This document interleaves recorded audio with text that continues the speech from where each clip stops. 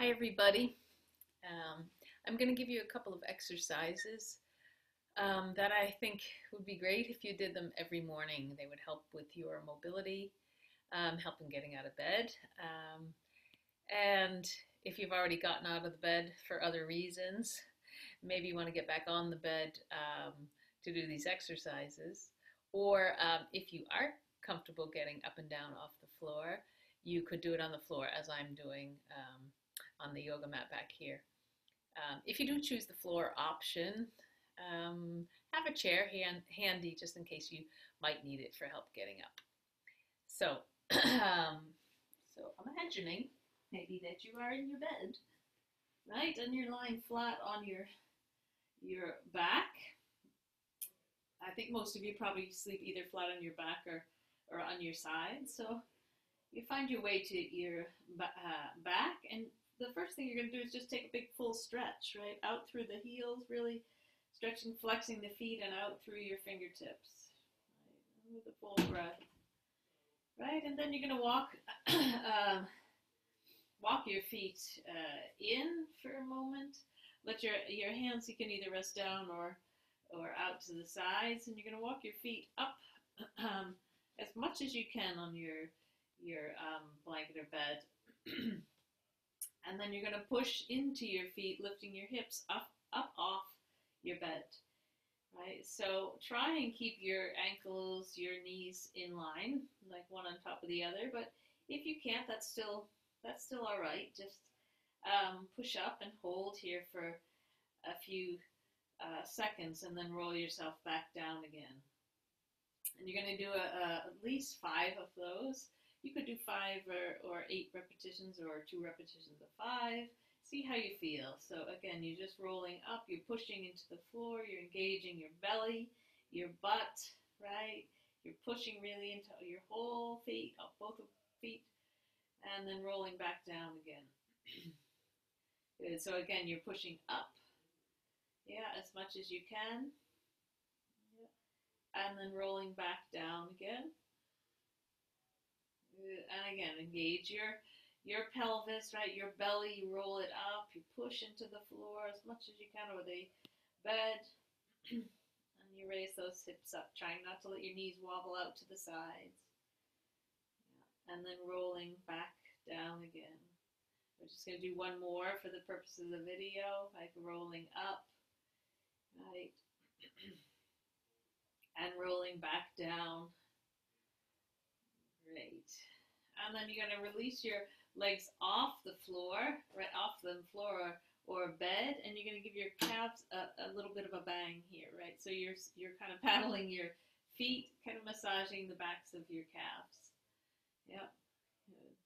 And then hug your knees in. And for this, you can either keep your back flat on the mat, or you can pull it slightly so your back round. So whatever feels good for you. In the morning, right? And then you're going to move your knees in a circle. So you're holding your knees and you're moving your hips around in a circle. Right? So kind of just warming up each hip. And you just go a few in one direction, and then you can reverse the direction, going a few in the opposite direction. Right? Good. And then hug those knees back in towards your chest, and keep one knee in and stretch your opposite leg out. So really put some energy into that opposite leg and draw the other one up towards your shoulder, and then switch it out. So you take the other one in and the other one out. Again, flex your foot, that's stretching out, and really get that knee in. And you keep alternating one knee, right, and then the other knee. One, and again, you do one knee. Take your time with this, right? Because hopefully if you're doing this in the morning, you want to take your time. Yeah, and another stretch, right? Good. We'll just do it a couple more times, one way and the other way. Good. And then stretch both feet out, and we've done this in one of the other videos. You're going to draw the alphabet with your feet.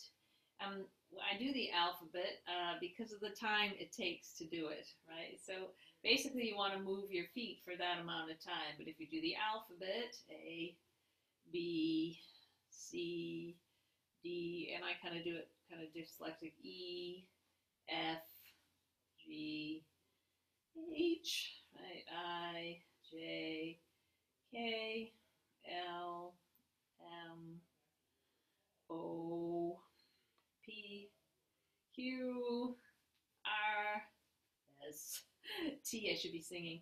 You could be singing V, W, X, Y, and Z. Actually, that would get your voice going too if you sang the alphabet. Right? Okay.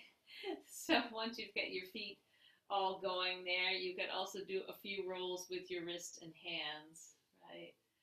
So just to get them warmed up a little bit, wrists and hands. So on our feet, then our wrists and hands. Good.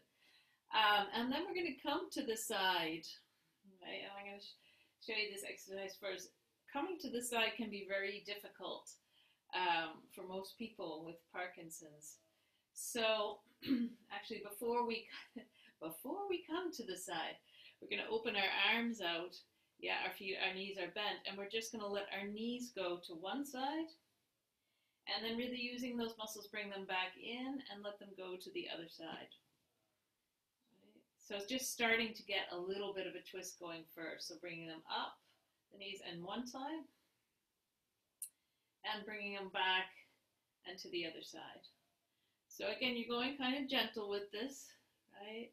But using your side muscles, your stomach muscles, going back and forth, right? Just to start to begin to bring that twist right into your spine. If you feel tight maybe on one side or the other, you could stay for a little bit. Right. So yeah, staying either on one side or the other.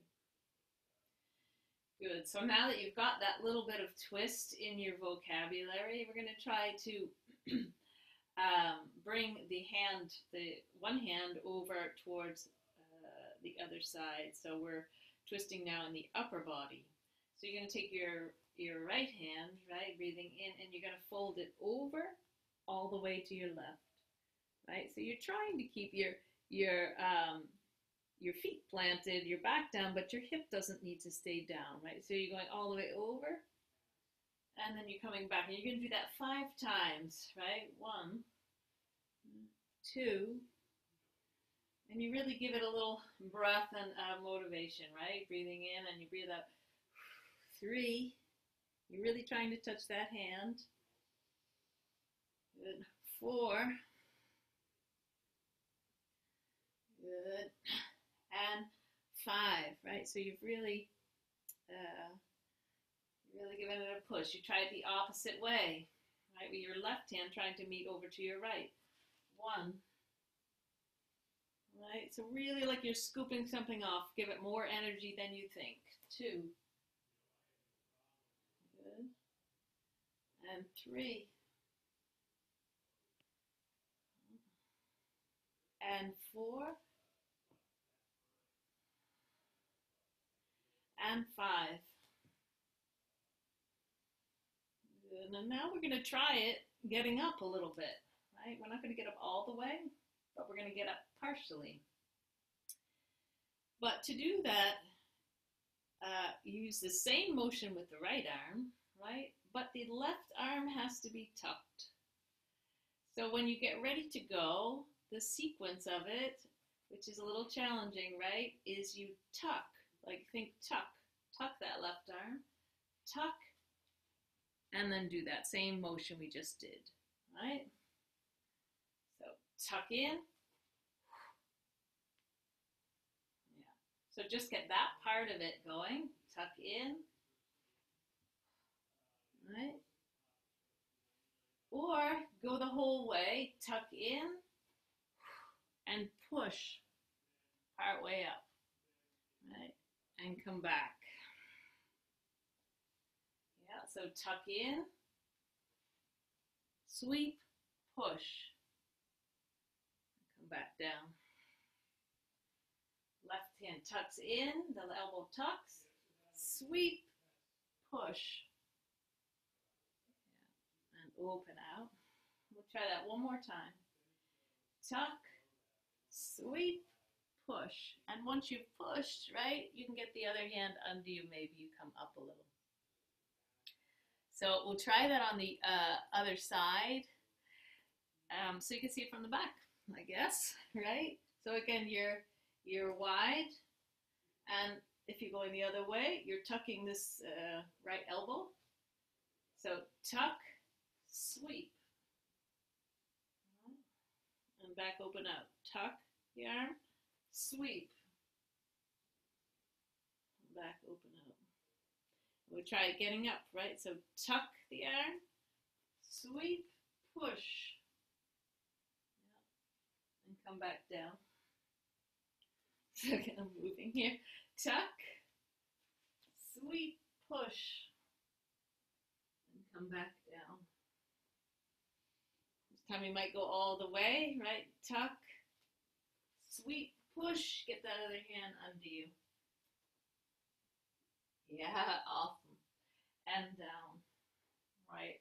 So if you're in your bed and having trouble getting out of bed and getting your body over and that twisting motion, then especially these exercises we just did at the end with the knees twisting and your practice of the arms, the arm sweeping, and again your practice of the tuck and the sweep, right?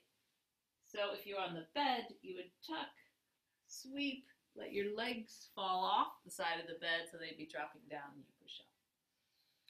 All right, I hope that was a little helpful for some exercises just to do lying down in your bed or lying on the floor.